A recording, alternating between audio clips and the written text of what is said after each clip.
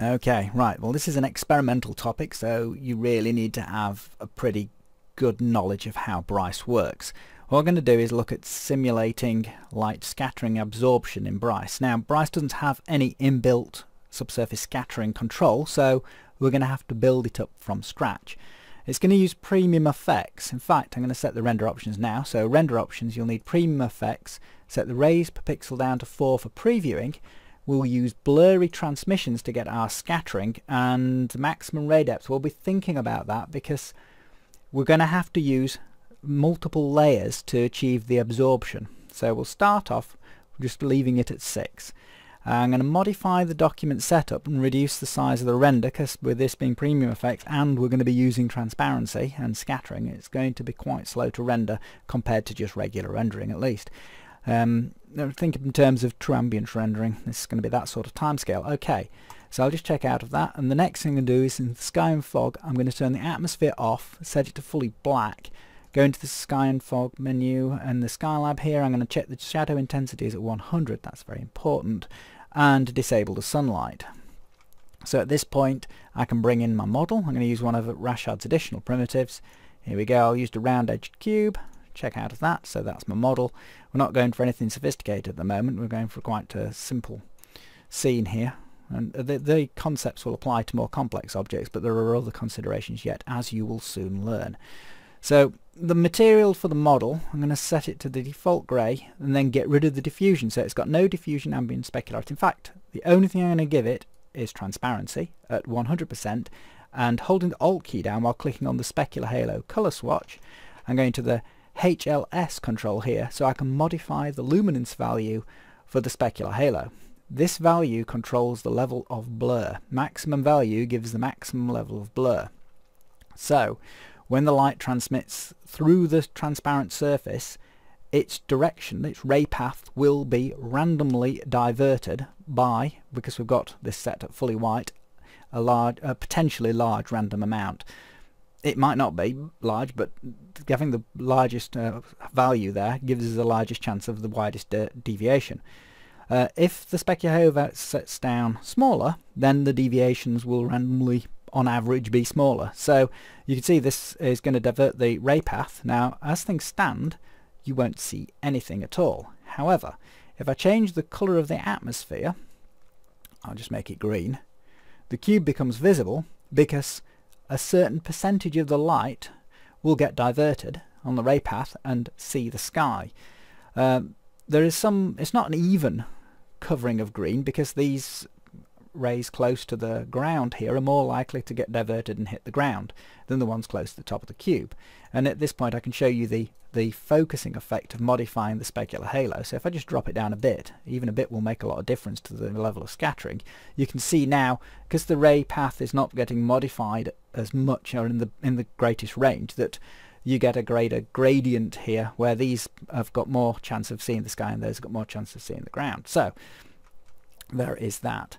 Now you don't just have to use the sky colour for this. You could also use, if I set that fully black, go into the Skylab, image based lighting, use HDRI image, and I'll load in one of Horo's HDRIs, this Rosenpass, and I'm going to use quality, set it down to the lowest value, no specularity, no HDRI effect, only the intensity of it as an image added to the black sky. So just using the image here, and that can also be used to create this effect. So you can see that this gives a more of a variation in lighting depending on the variation in lighting of the HDRI backdrop. Okay, right. So at the moment we're just using the HDRI image to, or whatever environmental light there is that's being scattered and picked up on this surface. What we could introduce is some response to either diffusion or specularity. Well, we'll start with diffusion. There you go. We'll also need a diffuse light source to get this to work. So we'll give it 100 diffusion as an opening gambit here. We'll check what value our specular halo and take it back up to 255. So we've got maximum scatter. And then I'll create a radial light source, which I shall place, there's my camera, behind the object. So we're interested in the light getting transmitted through the object. The preview is not in this case very helpful, although you can turn it onto accurate rendering. You might find if you've got a complex scene, it'll start slowing Bryce down in the main viewport while it does that.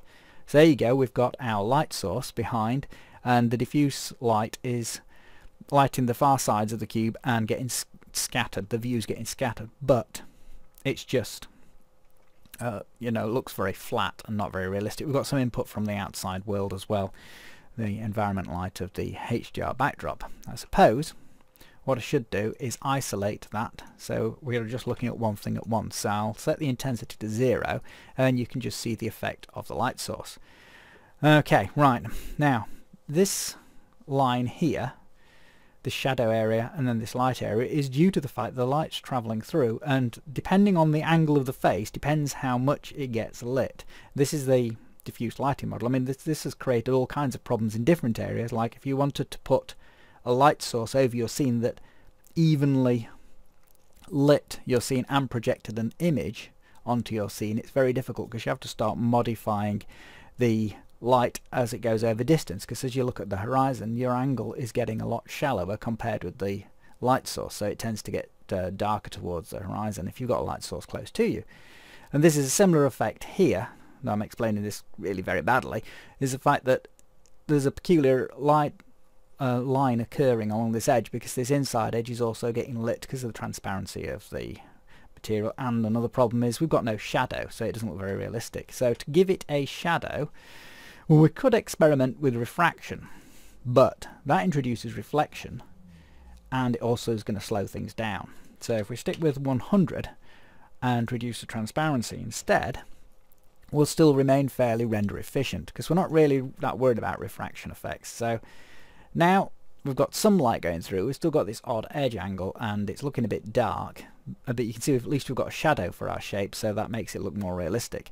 So I'm going to edit the light source and take the intensity of both the specular and the diffuse up to 100, check out of that, and we'll render that now and see where we are. Okay, this line is still bothering me. And the solution that I've come for this is to switch from diffuse lighting to specular lighting. Now if we have a maximum value for the specular halo, you get a very hard edge specular highlight, so we need to reduce this value a bit so you get a softer edge, either 254 or 253. We'll try 253.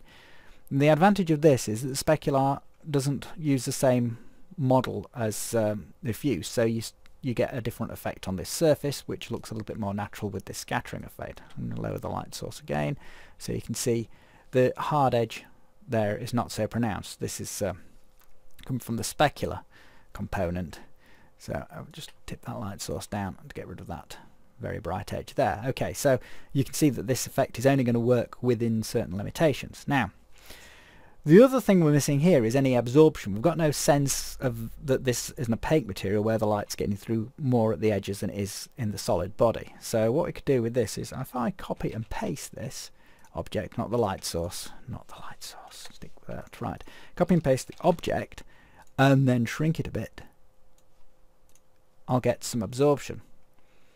So, and the level of absorption will be dependent on the size of the object. Now obviously this is fine with an object like this, which is all convex, but if you have more complex geometry you're going to have to use wings or some other modeler to create inner shells. And the other thing is you can see there's a rather hard edge. This is being caused by the shadow cast by the inner object on the inside of the outer object, so there's no opportunity for that to scatter. So we have to scatter the shadow. You can do that by creating soft shadows, which is easy enough. We set the soft shadows up, but remember, you won't see soft shadows yet unless you set the soft shadows control in the premium effects. That has to be set as well as the soft shadows in your light sources. Same counts for the sun. So that helps get rid of that effect, and now we've got our absorber in there. It's starting to look a bit more like what the effect we're aiming for. So now it becomes a question of how much do we want to absorb and over what distance, because you can see if I've made that a bit smaller there's sort of obviously something inside there, but if I modify the material of the absorber and make it 90% transparent, you'll get more light through it. Okay, but then you could add other copies of itself inside itself at different levels, and that will give you progressive absorption. So I won't get the outside of the shape, I want to get this other inside one. I'll copy and paste those, Control C, Control V, and place several layers stacked inside. So the fact that there's all these layers is going to increase the render time, but you can see you're getting progressive absorption through this object. And the level of absorption, probably a good idea to get hold of those and apply their own layer to them, a colour family group to them, like so. You can control by the level of transparency you set. And the light will continue going through these up until the point it reaches the maximum ray depth, which is why I said we'll be thinking about that, because the maximum ray depth is, if it's turned down, will mean you'll only get through so many layers and then it'll go fully black. So if I turn this down to 2, for example, the middle should look a lot darker because the ray doesn't get all the way through the object. That's the idea behind that. So I'll just turn that back up for better effect. For fine tuning, take it up and down and see where adding no more ray depth improves your render, and just stop there. Okay, so we've sort of got that effect working. It doesn't look marvellous, to be fair, but it's sort of working. You can see we're getting some light here, and this is from the ground probably. We've got some shadow from the thing that's softened. The transparency is of course an issue. It'd be nice to be able to control the scattering with more independent controls, but unfortunately we can't do that, so we're left with jiggling around the controls we have. Right, so let's bring back our HDRI backdrop. So we'll add that in, see what effect that has on the scene. So I've got a bit more colour in there. Indeed, we could modify the outer material and change the specular highlight colour to change the apparent colour of our object, which might work nice. But don't forget, the absorbers are also contributing to the effect. So we can modify these. I mean, we may not want them to have a specular response. We could just use them as absorbers, which would make them appear darker, and they wouldn't be contributing to the surface effect.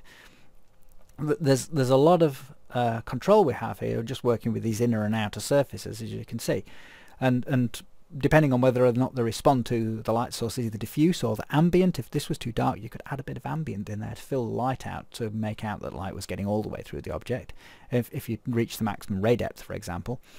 And essentially what you're trying to do is fine-tune this so it actually looks like a real-world material. At the moment, because of the noisiness of it, and it lacks there's a lighting environment, it doesn't look particularly like a plastic. So if we were to take the outer material and modify it, so maybe we give it 10 reflection.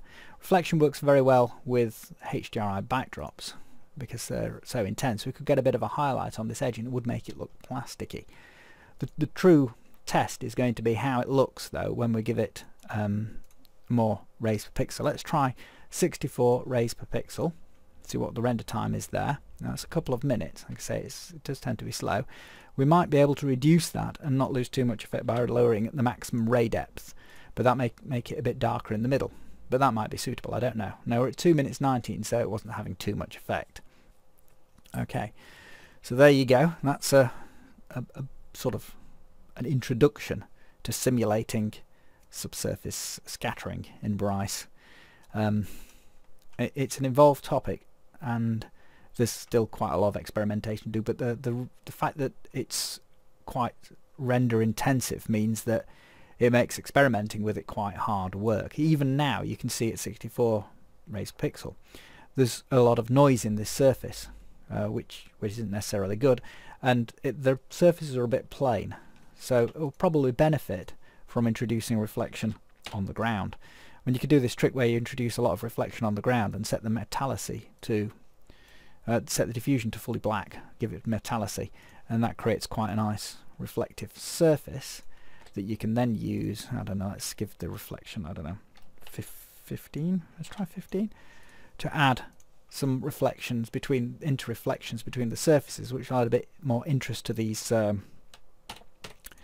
plane areas, but then again it'll increase the render time. There you go, the render time's gone up because of the additional interreflections, but you can see it's a bit more interesting to look at, even though it's a very basic scene.